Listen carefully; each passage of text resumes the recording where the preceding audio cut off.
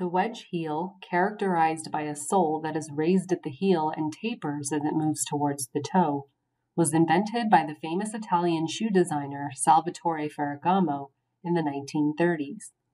His goal was to create a style of footwear that was comfortable and orthopedically correct, but wedges quickly caught on as a fashion trend, and other designers of this period began producing their own versions.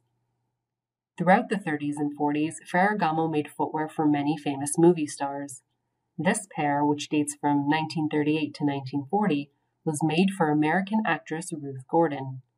It features satin uppers and beautiful wedge heels decorated in gold beads and embroidery.